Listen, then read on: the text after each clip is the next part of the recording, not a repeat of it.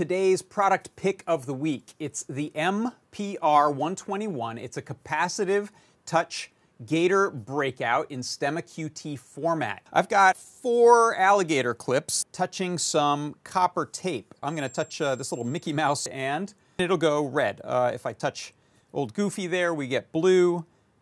Jiminy Cricket is this warm white. If I touch this lemon, you'll see it goes to yellow. That is my product pick of the week. It's the MPR121 12-key capacitive touch breakout board made for gator clips.